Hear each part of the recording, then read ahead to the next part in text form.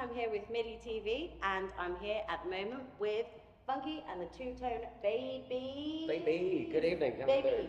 Baby, singular baby. The baby never turns One up. singular baby, but you did have a chimp. I did have a chimp, yeah. Yeah. I do have the odd monkey. The that hype comes chimp. around me. The hype chimp. Everyone needs one. There's been a time I had an army of them on stage with me before. It's nice, wasn't it? Yeah, goodness. You find out you ask people to do things, to dress up and come and certain themes, and people will do it. And they're actually into it. It's Yeah. like pretty privilege, but musician privilege. It's cool, it's nice. Always ask yeah. people, and people will go out there wanting to do things for you. It's very nice. Is that your favourite part of choosing this as your lifestyle path? What, that I get to force people to do things for me? that people... No, it's a little sneaky perk. It is a superpower I didn't realise I had until... Oh, yes. What is your favourite part then? Of the job? It's a real difficult one. I mean, part of the gigging is obviously wonderful, but in terms of the actual breakdown of what you do as a musician, the gigging is like 5% of the total thing of it. So that bit is always such a wonderful part. I love the travel, get to see beautiful places, meet lovely people. It's a very social job. It really is. I mean, if I wasn't doing this, I'd never got to meet you. I'd never meet a lot of the organisers here, and the same with the acts. You do it for long enough, you build a wonderful network of people. Yeah. It's great. Yeah, for sure. And so you've been doing this for 11 years now. Yeah. Left university and went started doing this straight away. Got a PA, started doing pub gigs in Kent. Got an hour and a half's worth of covers, and that evolved for a couple of years into doing small festivals, and then 11 years later, I'm doing big festivals and doing my own shows and stuff. It's interesting, so you started with covers originally. Yeah.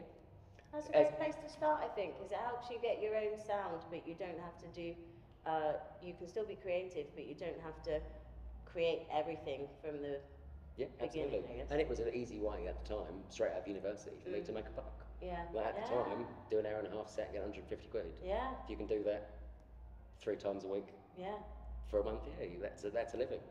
And covers, and then over the time I started slipping more of my own songs into it. Yeah. And then I'd have the audacity to go into a pub and play like a set of my own stuff. Do you ever slip in an odd cover every now and then in your own No, set? I haven't done for a while, for a long while. Are there any that you miss? I used to do a good cover of Painted Black.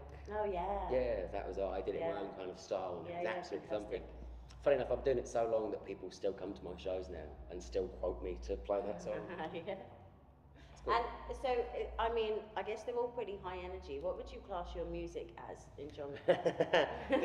This is the big question. Yeah. It must be pigeonholed for the sake of people's brains, or it will explode. Also, I've just released an album this year, and I've had a PR company involved, and I've had an agent. And we've had a big team of people, all trying to write a little snippet as to how I can do it, and no one can decide who I am. I had a review earlier this year that said I was like acid house, something which said I was hip hop, which is nothing like hip hop. But the genre constraint, I don't know. To me, it all sounds like me. Yeah. So it doesn't really. I don't think I fit around genres too much, but apparently it does. It has a heavy dance thing, a kind of bluesy thing, a reggae thing. Well, that's just the name, like, you know, David Barnes was saying about how you pull from a bunch of different things, put your own magic in it, bam, and then that's how you create the music. Exactly. So it would make more sense that it's got a lot of different influences, and you can kind of listen to lots of bands and be like, that tiny little bit sounded like this, or and if you write something cool, I mean, I couldn't imagine shelving it because that's not in the genre.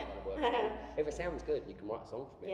Then go for it. You've already got your niche. You're you. Exactly. So you can whatever you produce.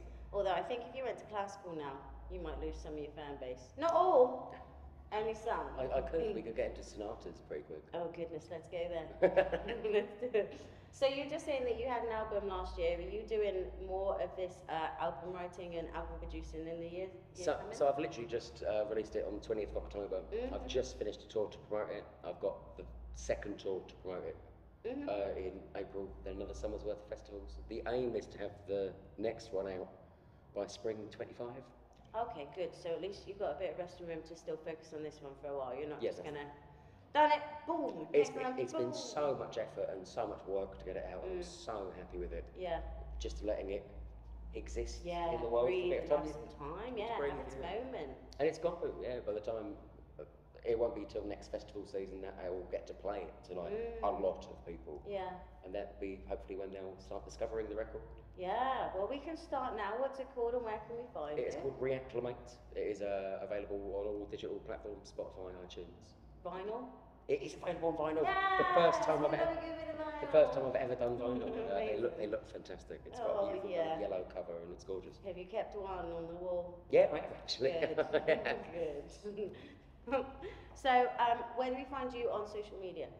Funke and the Two-Tone Baby. Funke with an E. Only. Facebook, Instagram, TikTok. Oh, so I'm saying TikTok now. I know. I've been forced to do TikTok apparently. Yeah, dude, you must. Wait. If you don't, you must make YouTube shorts and TikTok. It's Ponksy. I still can't get my head around it. I'm still You're gonna stuck. have to start filming your breakfast, I'm afraid. Yeah, I'm stuck in the era of Instagram. Oh, I'm stuck on MySpace. So, Oh, that's done, yeah. actually, Bebo. Let's take it back in Bebo. further.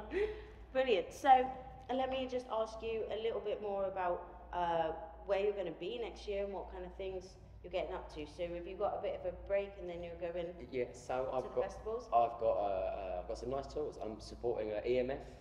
Yeah, unbelievable. These shows have just come off stage. Well, I'm doing 3 dates with them. I've got 11 dates with Dub Pistols, and that's going to be February till March. Then I've got my own tour, April till May, and then looking at summer now. I've got about 9 to 10 festivals currently booked in. We're looking at a big chunk more. Yeah. Blimey, we may see you around again then. I'll It's doing well. Yeah. snatch you for another one of these, but slightly. Absolutely. Slightly later in the. I mean, yeah. in the Midi process. TV wants to follow me around for the summer. Oh, brilliant, I would say it's fantastic. fantastic. That sounds like a festivals. yes. I'm just going to whisper weird things in your ear. Yeah, go for it. Yeah, for the whole year. And if you can survive it, you get to play your album at the festivals. Yeah, fantastic. You're welcome. Bigged up by Midi TV. I can have your little banner. Yes, we must keep one of these and wear only Midi TV t-shirts from now on. Yeah. No Dream Theatre, no love. Well, I mean, you must be absolutely knackered because you definitely get your cardio in during that set, and so does your hype monkey. I kind of want to be a hype monkey. You can be a hype monkey. What is it actually called? Is there an actual? No, it's just a monkey. I'd actually call it hype chimp.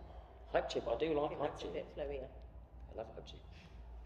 As long as you get a mask and have a desire to dance around, then more than welcome. Don't go too hard for the start. Right, yeah. A bit kind of I'll mix gentle. it up, yeah. It's about an 8-minute song, and you're in a big latex mask. Yeah. Don't go too hard. I'll Ease it in. set yourself. Oh, we need a little watch timer so I know exactly where I am in the process. Yeah, excellent. But always up for monkeys. Come monkey for me. Oh, fantastic. You'll see me in a couple of seconds. See me next year, being a hype chimp. I really appreciate you coming on My this absolute evening. pleasure. I'm going to set you free back into the Free? wild to look at all the erect tails and Thank you very much. the indeed. wild Thank you. costumes. Thank you so much for coming on.